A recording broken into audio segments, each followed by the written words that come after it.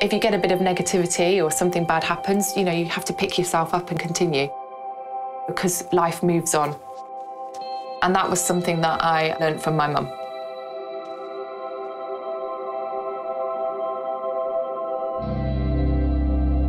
I remember Shelley watching the Olympics in 1992, and she said, I don't know what I'm going to do, but I want to do that. And that was her dream. We gave her the opportunity to do so many different sports. And then she was spotted by a hurdle coach, and that was all she wanted, hurdles. I'd gone from coming through the ranks and being really good at the hurdles, and while I was weightlifting, I lifted a weight and I didn't have the best technique, and so I strained my back.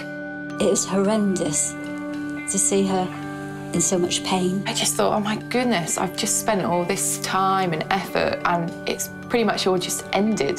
And I didn't think I could ever pick myself up from that. Mum said to me, listen, you've got the whole world ahead of you. You've spent so many years training, don't throw it away. The skills that I needed for skeleton, such as balance, coordination, speed work, I'd already done that growing up. She'd done well, she put it to good use in another sport.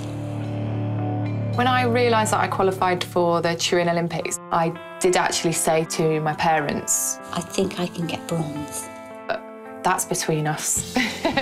I had a Canadian athlete come down after me and she made a really huge error on one of the curves. And then a German athlete came down and she made a lot of errors going down, and I just thought, oh my goodness, this is really, really close. Oh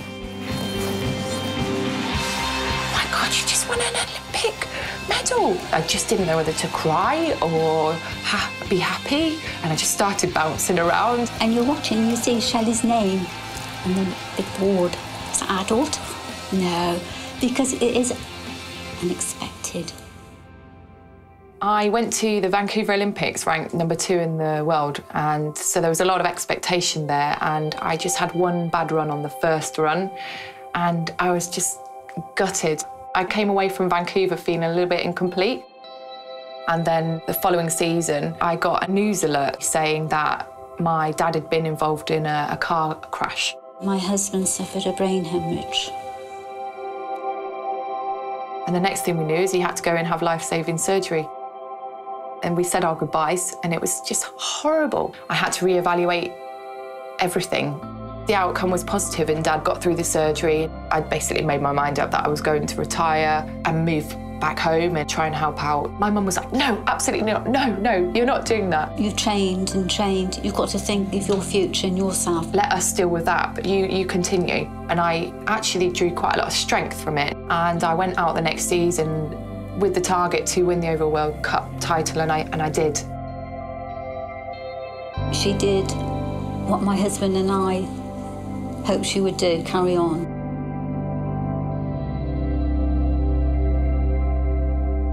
P&G, proud sponsor of Mums.